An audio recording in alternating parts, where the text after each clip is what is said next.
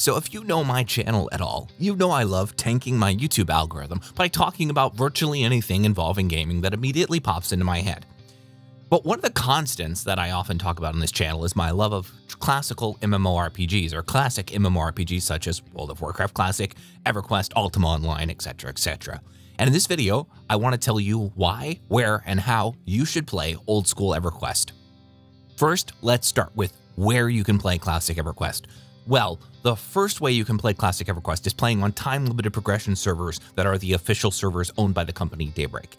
I personally, and I don't want to offend anybody, recommend against playing on time-limited progression servers. The idea behind time-limited progression servers is, if you're coming from the World of Warcraft, is that they progress seemingly similar to the way Classic went into Burning Crusade, went into Wrath of Lich King over time, albeit slightly differently because Everquest is a different game. My big downside to these servers and why I suggest not playing on them is similar to why I don't want to play World of Warcraft anymore, which is that there is a thing in the game called Krona, which for those of you coming from World of Warcraft is the same as the WoW token. But in Everquest, remember in Everquest, unlike World of Warcraft, most gear is not bindable. So you can literally pull out the credit card, walk down to Eastern Commonlands, and tweak out a character in absolutely amazing gear pretty quickly. And that level of pay to win just ruins the game for me, combined with the fact that most spawns are botted, and I've played a lot of TLP, but it's not my thing anymore, so I don't recommend doing it. I don't recommend giving them your money at this point. Okay, so what's the other option? Well, the other option is a wonderful server called Project 99, which has a progression server called Green, which I think is more or less completely progressed now, and the original server called Blue. Those are both good options, and that plays on a very old client that can be a bit tricky to get your hands on, but I trust the watchers of my channel are clever enough to figure out how to get your hands on the titanium client for that server. The downside to Project 99 is it's been progressed for quite some time. I remember I started a character there about 4 years ago, and some nice dude just handed me like 4,000 plat and like really good gear immediately. It can be fun. It's a very nostalgic client for me because I played Everquest on that client as a little kid and at launch, and it was fantastic. So I have some nostalgia for Project 99, but truth be told, I haven't put a lot of hours into it. I think my top character is like level 16. Experience rates are also quite slow on that server compared to both the TLP and the server that I'm going to mention next, which is Project Quorum. So Project Quorum comes from a separate Everquest emulation project from Project 99. Project Quorum runs on the Al-Kabur emulator, which seeks to emulate the Macintosh version of Everquest, which back in the 90s, development cycles were very different than they are now for MMOs.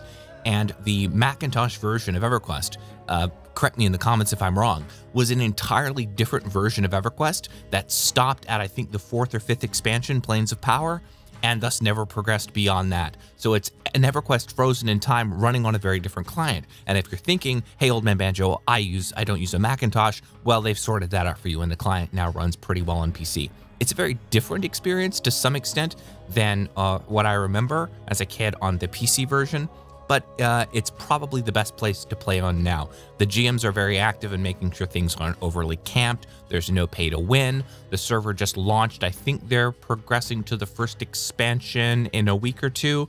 So inflation hasn't run rampant and a lot of things like that. I've had a really good time playing on the server. Everyone's been really friendly. The team behind it seemed very involved. If you've never played Everquest before, and you should play Everquest before, you should play Everquest now if you haven't played it before, do check out this server. Yeah, just had a great time on it. Some people have rushed for things and gotten twinked, and that's always to be expected for Everquest. But overall, really good server. That's the answer to the question where you should play Everquest. You should play Everquest right now, in my opinion, on Project Quorum. I'll leave a link in the description below, and if you've never played Everquest before or you haven't played in a long time and you want to start playing Everquest, leave a comment in this video below. I'm going to try and get a group together of people playing the server. I said I was going to do it like a month ago, and I haven't gotten around to it. I've been very, very busy, but I really do want to do it with you guys, so yeah, hit me up. All right. On to why, if you're coming from one of my other videos, why you, for the first time ever, should check out a game that is now, what, 22, 23 years old. Let me get into it. So there's a lot of arguments you can make for and against playing EverQuest, and I'm not going to turn this into a video essay on MMORPGs because I can do that in another video. One reason that I want to give here, though, as to why you should check out EverQuest for the first time boils down to one single emotion and the effect that that emotion has on MMORPGs and how enjoyable they are to play. And I think that emotion often goes really understated by a lot of people, and that emotion is fear. If you've never played EverQuest before, there are some things that you need to know. First of all, there are no maps. So if you get lost in a dungeon, you are genuinely lost. You may need to ask for help from other players to come and get you. You might wander around a corner in a lower level zone, suddenly to find yourself staring down face to face with something that is definitely going to kill you. Now, in a game even like World of Warcraft Classic, this might be an inconvenience. You died, and unless it's hardcore, well, you'll just respawn and walk back and know not to do that again. Doesn't work that way in Classic EverQuest. If you're above level 10 and that monster that you suddenly discover as you turn that corner with your heart leaping out of your chest turns and one-shots you, you need to go back there and get your corpse. How are you going to do that, you may ask, if the monster is standing there over it? Well, you're going to have to reach out to other players. And it's this level of fear, the need to know where you're going, to always be checking around the next corner, to maybe have a community out there that can help you when you're struggling, is not just part of the game or a nice add-on. It's a necessity to the whole social experience. And what drives EverQuest, what gives it that Dungeons and Dragons tabletop feeling, is that death really matters. It's not as harsh as classic World of Warcraft hardcore, which I think is another example of why fear is really important for us to enjoy MMORPGs.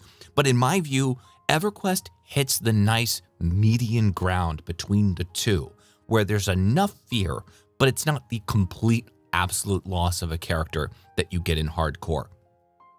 And that's why I think you should try out EverQuest if you haven't before, because I think given all its jank, which will require you to put up with certain issues, I think you might find that you really enjoy the feeling of wandering in first-person mode through a very old-school dungeon and not knowing what's around the next corner, or if you've already become hopelessly lost.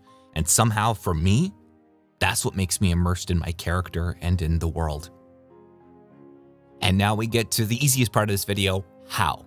Unlike Project 99, which requires you to seek out the original Titanium EverQuest installation, install it from the ISO files, or original CDs, because you bought those on eBay, Project Quorum doesn't require that, nor does it put you in the horrible position of installing that and accidentally clicking the patcher, which would then cause you to start the whole process over again. Project Quorum just posts the server files on the link that I will post below this video. So yeah, check it out. And if you do check it out and actually want to play it, hit me up. I've got a level 11 druid and a few other characters at low level. I'm kind of just messing around and enjoying the classic zones. You know, I don't want to push too hard. The aforementioned fear has got me a little bit. So, but I'm probably going to go to the bottom of Black Burrow today if I can manage after I finish my work and this video. And if you enjoyed this video and you want to see more MMO content and general rants from me, like and subscribe, and I'll see you in the next video.